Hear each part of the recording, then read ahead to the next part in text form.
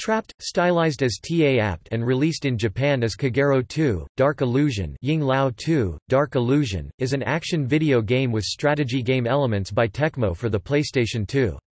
The game includes a number of features that are also used in Deception, an earlier game from Tecmo. The player assumes the role of Princess Allura, who has been framed for the murder of her father, King Olaf. On the night of the king's murder, Allura is accused of killing him by her stepmother, Catalina. With the help of her friend Rachel, Allura is able to escape into a forest.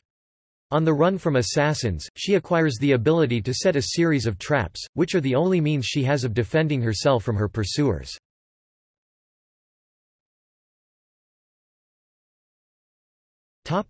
Gameplay.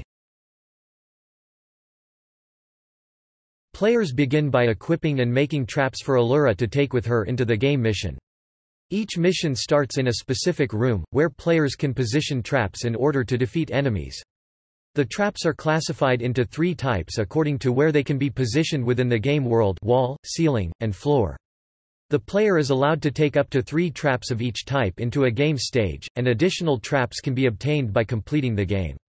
Enemies' life bars are shown at the top of the screen, while Allura's life bar and active traps are shown at the bottom left and right respectively.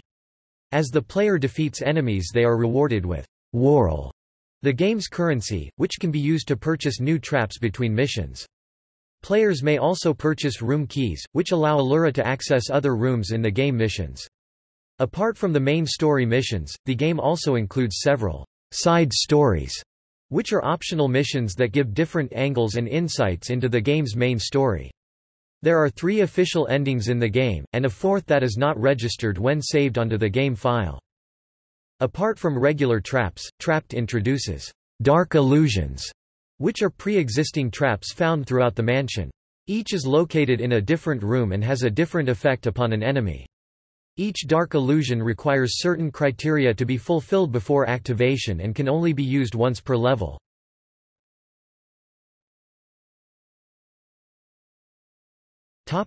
Plot.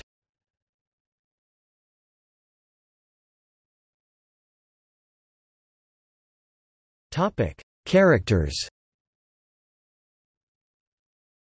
For the majority of the game, the player controls Allura, the daughter of the recently deceased king. Reina and Millennia, protagonists of the 3rd and 2nd Deception games respectively, are shown as unlockable characters in the game, and Millennia is also included as a boss. Allura, the heroine of the story and princess of Fronenberg.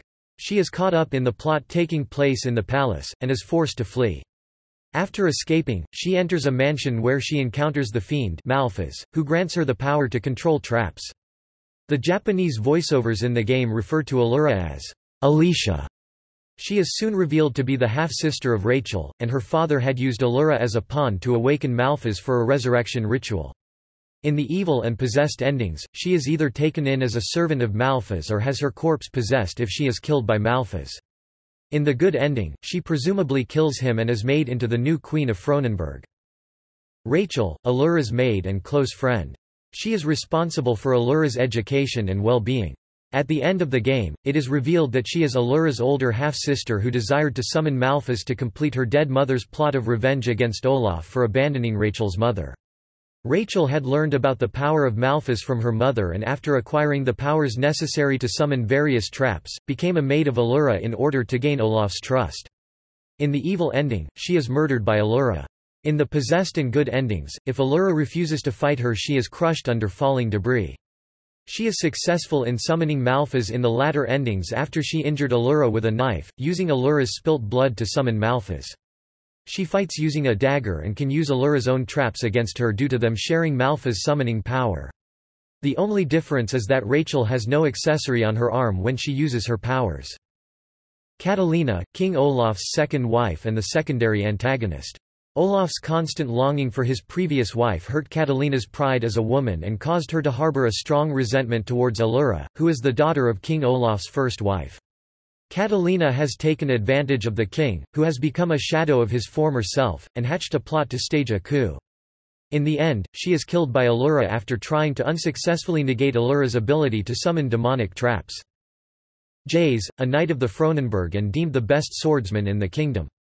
Jays is an orphan and strives to save orphans like himself, but the kingdom has continued to fall into disorder despite his best efforts.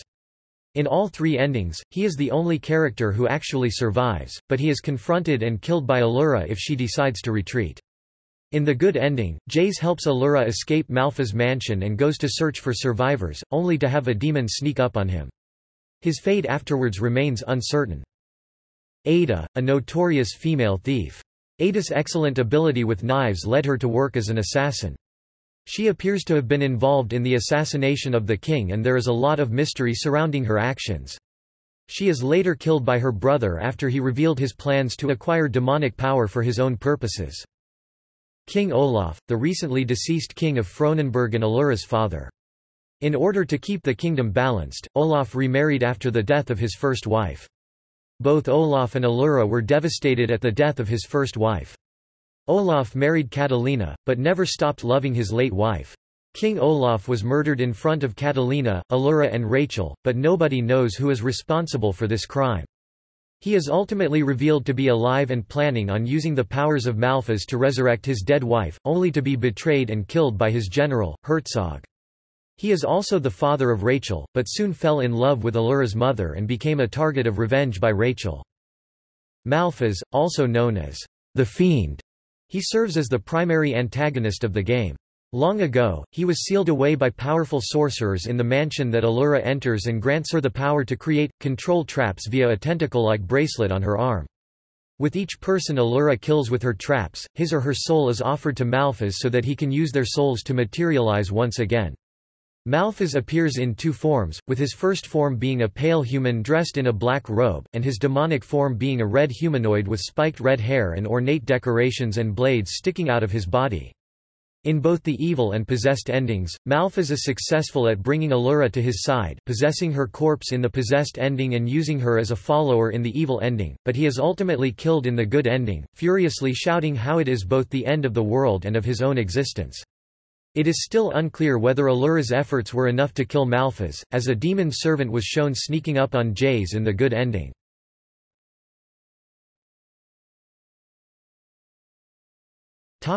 Development.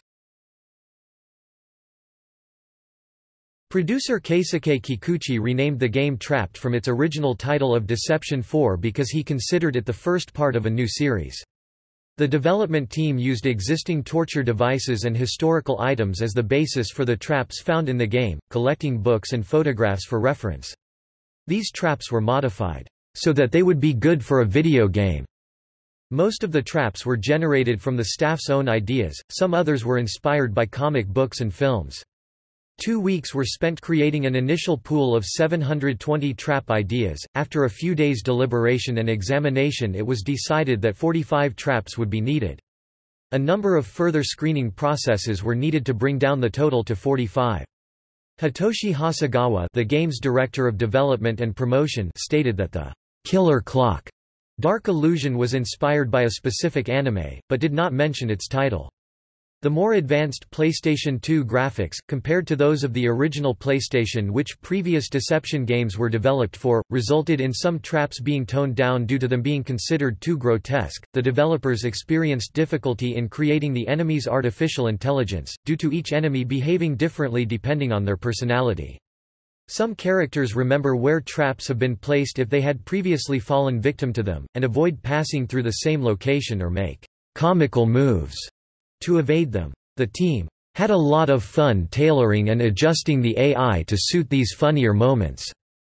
All the characters in the game, including the minor characters that Allura encounters, have background stories. Hasegawa noted that this is one of the features that the Deception series is renowned for in Japan. The team's purpose for doing so is because they want the player to defeat their enemies, but to also feel guilty about doing this.